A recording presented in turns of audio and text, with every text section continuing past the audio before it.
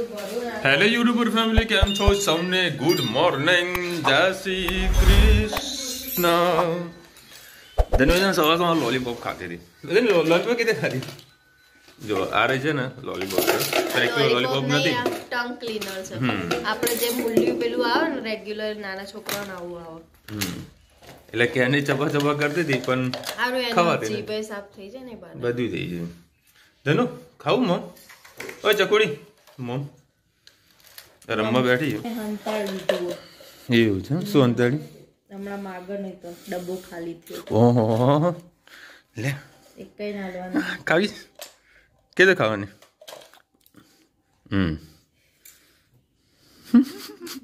ખેંચે ને એટલે જીભ સાફ થઈ જાય. હમણાં ભરું ખાલી કરશે ધનવીનું છે ને બેસ્ટમાંનો બેસ્ટ આ ટાઈમ પાસ વસ્તુ છે. બધું ભરીને આપીએ એટલે બધું ધીરે ધીરે ખાલી કર્યા કરે એટલે એનો ટાઈમ જતો રહે. આજે લાવવાનું. હા, મોજા લેતો આવું, બસ આજે બપોર જ લેતો આવું હું. અને ભાવેશ છે ને દોરી લાવ્યો છે, પણ સાહેબ તમને એક વાત કહી દઉં હું, અમારે વર્ષોથી એક પરંપરા રહેલી છે ને, દોરી ગમે તેવી આવે, ઉત્તરાયણ અમારી ફેલ જાય એટલે જાય. સારામાં સારી મેં દોરીઓ લાવેલા છે. એની આમ પતંગ ધાબા પર ચડ્યા હોઈએ ને અને પતંગ 4-5 કપાઈ જાય ને તો પાછું દોડવાનું માર્કેટમાં, જે ભાવમાં બીજી ફિરકી મને લઈને આવવાની. કે 4-5 ફિરકી લાવીએ ને તારે એકાદ કંઈક સારી હોય. મિની દિવાળી કહેવાય ને. પેલી ક્યાં જઈને બેઠી ઊંધી જો જવાનું હોય ને, જોજો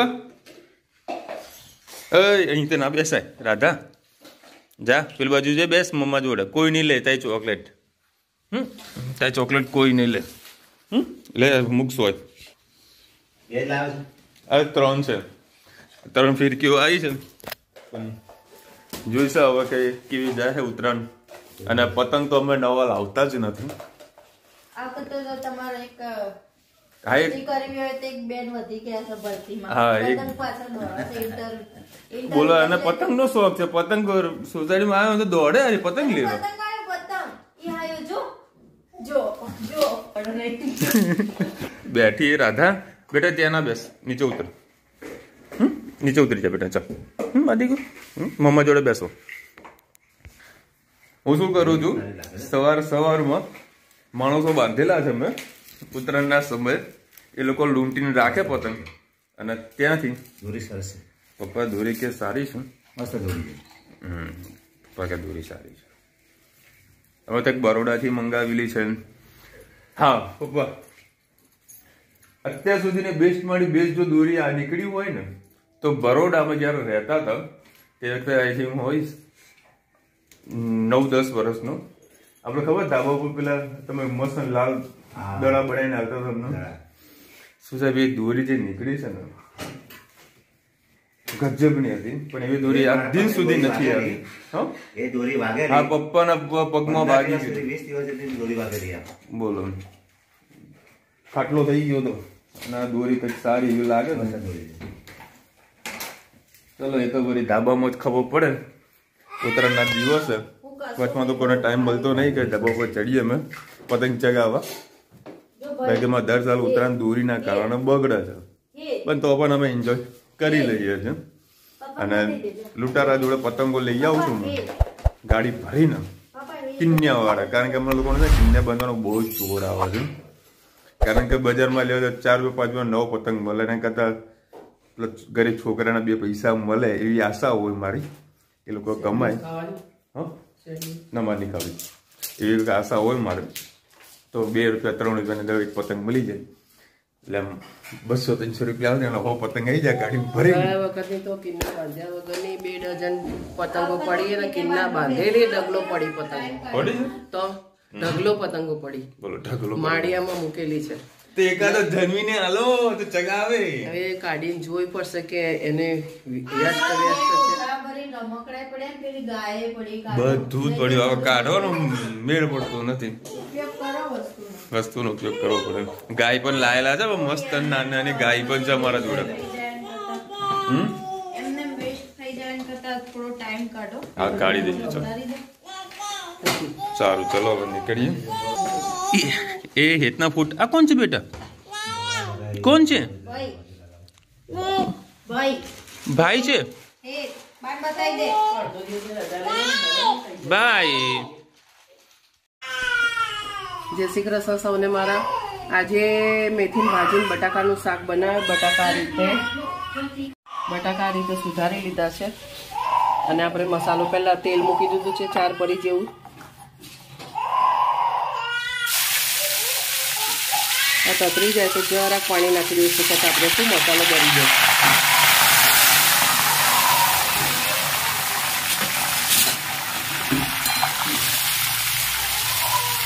મસાલો બળી જાય, થોડો ગરમ મસાલો, ધાણા જીરું, હળદર, લાલ મરચું, જરાક હિંગ, સ્વાદ પ્રમાણે મીઠું.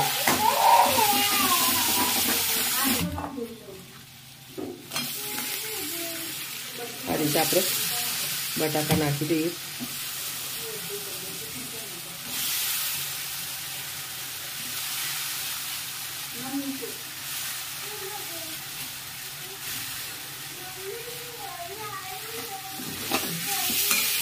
આ રીતે બધું હલાવી લઈએ.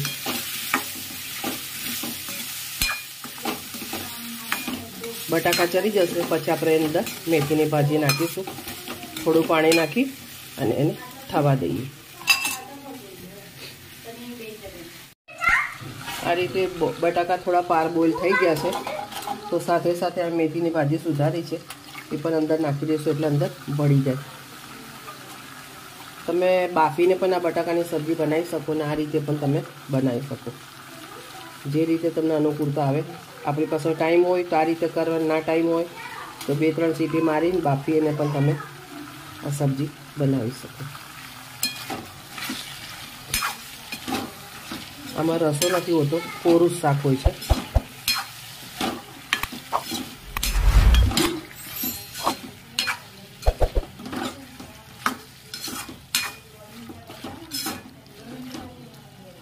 આ રીતે મસાલામાં જ્યારે તમે કરો ને ત્યારે થોડું પાણી નાખો ને તો ઓછા તેલમાં પણ તમારે તેલ ઉપર તળી આવશે. એટલે થોડું ગમે ત્યારે પણ મસાલો કરે તો જરા પાણી છાંટો મારી જ દેવો એટલે શું તમારે તેલ ઉપર તળી આવશે. 12 વાગે શું છે?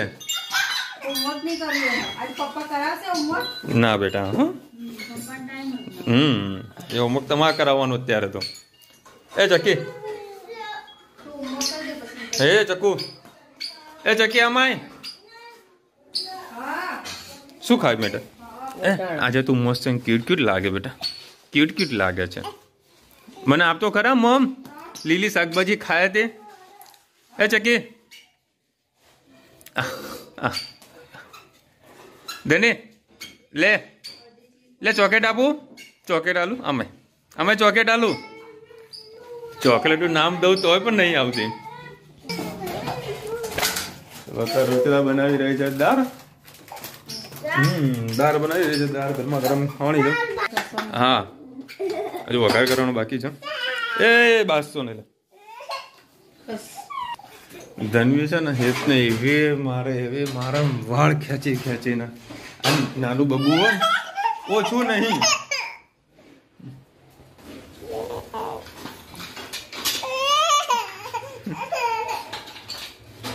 હવે ઊંઘવાનો ટાઈમ એનો શું હોતા હેડો. અમાર બે સાસુ જોડે વજન ઘટન જોડે વજનના બે સર્દી એ જોડે થી બેનું 72 હતું ત્યારે મારું 72 આને જમ હસું આવ્યું બેનું 69 હે ઉપર છે હે તમે આ લોકો વજન ઘટ્યું તારું ક્યાં હસવાનું આવ્યું? ઓ એટલું વધ્યું લે 15 કિલો. હે તારું કેટલું થયું? 15 કિલો. ઓહો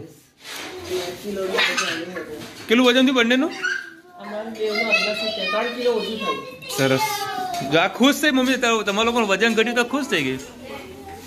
ધની તો આ લોકોને લેપલાઇટ કરાવો ને એટલે કે બા હું તમને બધાને દોડાવું છું ને એટલે તમારું વજન ઘટી જાય. શું કહે છે? એ તો ભાઈ આપણે એટલે અમારે તો કેવું છે પચી જાય છે, તકલીફ નથી પડતી. ખાઈ લેવાનું. હા પચી જાય. જો મમ્મી છે ને સવારથી ઉઠે એટલે પેલા હેતને તૈયાર કરે એટલે બધું કામકાજ કર્યા કરે બધું આખો દિવસ રાખે થઈ જાય એટલે ઘટે નહીં મમ્મી એ મેન્ટેન થાય ને વજન મેન્ટેન રહે ત્યારે ભાઈ એવું દવા લેવાની જરૂરત ના પડે બરાબર ને ચકુ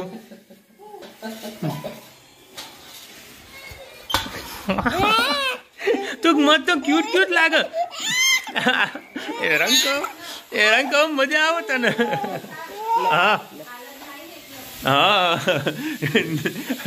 નહીં લે ને એટલે બહુ મસ્ત લાગે રે પછી તો આખો સોસાયટીમાં રમ કર્યા કરે હા પછી તો માટીમાં રમે એ બધા રમે ને પછી મેથી બટાકાનું શાક જોડે પાપડ અને ગરમા ગરમ છે ખાવાની એટલી મજા આવે કારણ રુચિતા ગરમા ગરમ રોટલી બનાવો છે એટલે બહુ મજા આવશે મને ગરમા ગરમ રોટલી મળે ને લેક રોટલી મારાથી વધારે ખવાય છે પણ ગુજરાત આપણા લોકો ના કહેવાય ને કે ભાઈ ગરમા ગરમ રોટલી બનાવો આટલું બનાવો ને એકદમ મહત્વનું શાક હતો જે મને ખાઈ લેવાનો જો ભાવેશ અત્યારે પીઝા લઈને આવ્યો છે તો ધનીને બન્યો છે ને એવા હેરાન કરે છે ને પેલા કે મારે ખાવાનું છે આ બધા એ ચીલી ફ્લેક્સ ને બધું છે એમના મોઢામાં જતું રહેશે ઉતાર કરી રહ્યો છે શું ખાવાનું હા પીઝા હા જો એના મોઢામાં પાણી આવ્યું લે નીચે આય તું જલ્દી હાલ બા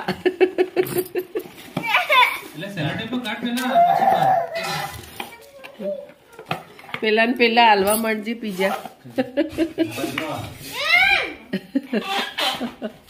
એ આમના પછી એ ઉભો રે પપ્પા ઇડલી સંભાર ઇડલી થોડી બની ગઈ છે થોડી બનાવવાની છે આમાં દાળ બાફી દીધી છે એનો સંભાર બનાવવાનો છે પાછી થોડી ઇડલી મૂકવાની છે ખીરું ઘરે બનાવ્યું હતું ચોખા ને અડદની દાળમાં એમાં ઈનો નાખ્યું મીઠું નાખ્યું અને આ રીતે ઇડલી બાફી દીધી ઇડલી આ રીતે તૈયાર થઈ ગઈ હવે ઇડલીનો સંભાર છે આજે અમારે ત્યાં ગાય સિંગડા મારે પાછી કહીએ તો સિંગડા મારે કેમ હેરાન કરવા દીકરીને આ બધું મારું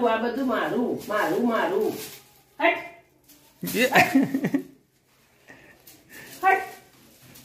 ધને જો બા બોલ્યા તો ને એ હોય ધની બાએ તને માર્યું મજા ધનુ તને બાએ માર્યું બેટા હે હવે પતંગ નો તો શોખ વધારે તોડવાનો ખાલી ચલો 8 વાગ્યા શું કે કાલે યોગા કરવા ગઈ 4 જોડી ચંપલમાં મારા ચંપલ મૂક્યા હતા એ 4 જોડીમાં મારા ચંપલ ગોતી લઈને હેડતી થઈ કે ઉભા તા વેડો કોઈ ઘેર જઈએ આમ તો રોજ મારા બૂટ આપી દે રોજી તારા ચપ્પલ આપી દે બધી ખબર પડે છે પેલાની હેતની સાયકલ છે પેલી બાજુ હતી તો મેં હેતને કીધું જતા સાયકલ લઈએ તો દોડી વેલી અને પાછળથી ધક્કો મારવા મળી જાને હું લઈને આવતી રહ્યો ઓહો હો ધનુ તો કોઈ કહેવા જેવું નથી હોશિયાર છે શું બનાવ્યું દાળ ભાત શાક રોટલી ઇડલી બનાવી છે ઇડલી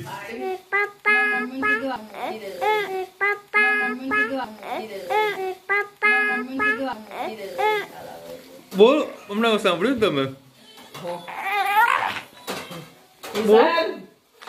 બોલ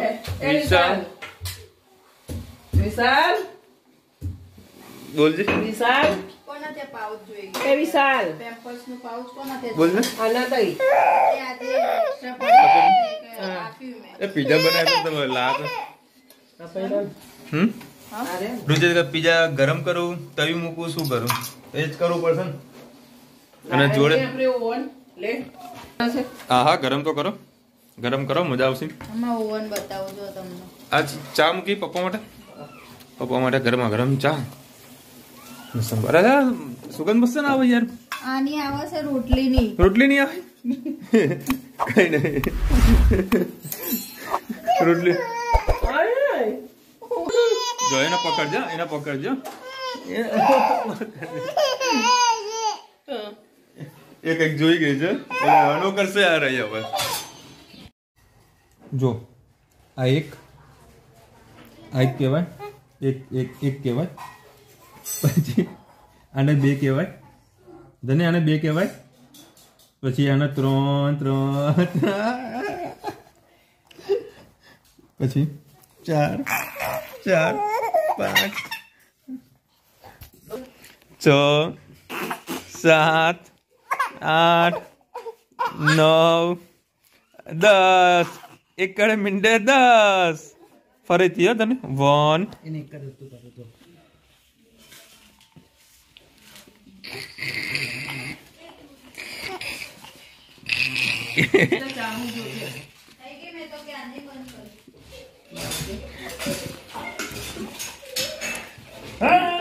इतना कर इतना कर इतना कर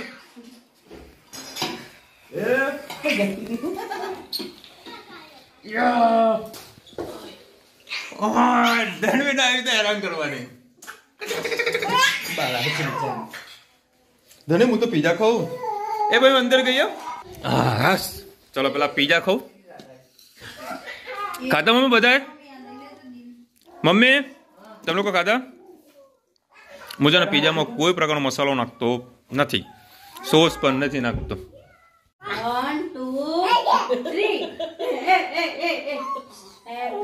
હેપી બર્થડે કર હેપી બર્થડે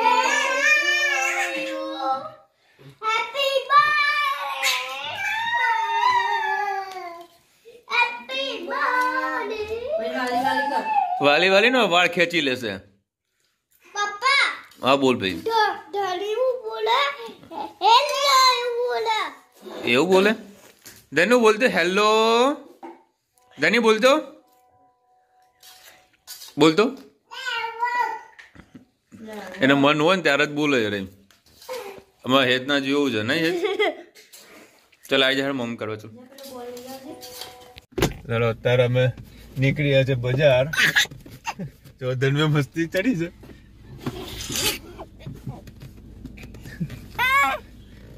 ગઈ બેટા મમ્મા ગઈ તમે કાઈ થશે એ જોજે ખોલ દરવાજો ખોલ ખોલ એ શું બતાવે જોયું શું બતાવી અહીં બેસ એમ કે પાછળ ના બેસ અહીં બેસ હા જો આ જો અહીંયા સીટ પર ઈશારો કર્યો ને એટલે પકડ ચલો જો ધનવીના અને હેતના હાથ રૂમાલ લેવાનું સોરી હાથ રૂમાલ નહીં કે હાથના મોજા લેવાના છે અને ધનવીના પગના મોજા લેવાના છે 2 મિનિટ એટલે તો આવીએ મારા પગના મોજા પહેરવાના હા જે લાવવાનું હ ને એ લાવવાનું હ તમે બતાવવાના હ હા તો જોતા રહેજો હ અત્યારે અમે રાધનપુર રોડ પાસે આવ્યા છીએ પણ અહીંયા આગળ મોજા કોઈના જોડે નથી પણ છેવટે હાથના મોજા તો લઈ લઈએ હેત માટે હા હા જોઈ લે હાથના મોજા બેટા हाथ ना मोजा नहीं है चलो भाई ना जोड़ा नहीं यहाँ पे किसी के पास नहीं हो गया मुश्किल है नहीं मिला आपको नहीं मिला खत्म हो गया होगा क्या बात है सब एटलो बधो स्टॉक पड़्यो छे लोकोना जोड़ा तो भयंकर स्टॉक पड़्यो छे आ जुओ एटलो बधो स्टॉक पड़्यो छे बधी जग्याए अने सामे छे ने ए बी स्वेटर बजार ज छे त्यां पण फूल स्टॉक पड़्यो छे कारण के ठंडी एकदम लेट चालू थई ने घणा बधा वेपारीनो माल पड्यो रह्यो छे मैं तो वहेलो माल लाव्यो तो वहेलो माल पूरो करी नाख्यो तो એટલે હું તો બચી ગયો નકર બહુ મોટું નુકસાન આવે બે સાચવીને ચલો બંનેની કોઈ આઈટમ તો મળી નથી અમને હવે પહોંચે ડીમાર્ટ મળી જાય તો ડીમાર્ટમાં લઈ લઈએ ત્યાં મોજા વગર ચાલે એવું નથી ને અત્યારે ધનવીને અને હેતને એરપોર્ટ પર આવ્યો છું પ્લેન જોવા માટે જો બેટા પ્લેન આવ્યું જો પેલું આવ્યું जो ए आयु जो आ रही बेटा जो आवे जो नीचे बेटा उतरे जो आ मा दीकू पेलू देखाय जो पेलू जो सामे जो आयु जो जो जो जो देखाय लाइट जो दनी आयु प्लेन आयु आयु आयु आयु आयु आयु आयु जो जे तू जो उड़ी वो ये उड़ी जो जल्दी जल्दी जल्दी आयु आयु आयु आयु आयु आयु ने क्या जे bye bye bye bye bye bye bye bye bye कह दे ક્યાં છે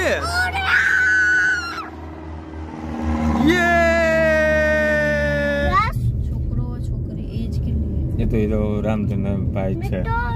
અત્યારે પ્લેન હવામાં ઉડ્યું ને એટલે હેતે મને ક્વેશ્ચન પૂછ્યો કે પપ્પા પ્લેન હવામાં ઉડીને શું કરે?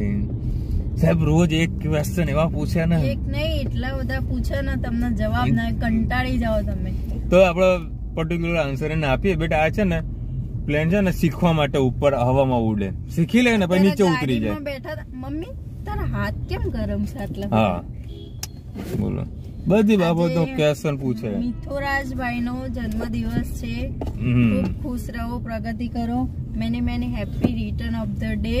Happy birthday to you, happy birthday to you, happy birthday to you, happy birthday to you. જો ધનવી કેવું તમને મસ્ત બર્થડે વિશ કરી દીધો, તાળી પાડી પાડીને. ગુડ ગર્લ છે, ગુડ ગર્લ છે, એ પણ ગુડ બોય છે. ચલો રાધે રાધે કરતો ધનુ. ચલો મળીશું નવા વિડીયો સાથે, નવા મોજ મસ્તીની સાથે. ત્યાં સુધી અમને આપો રજા. જય હિન્દ, ભારત માતા કી જય. અને વિડીયો ગમે તો ફટાફટ લાઈક કરો, શેર કરો, સબસ્ક્રાઇબ કરવાનું ભૂલતા નહીં. અને રાધે રાધે.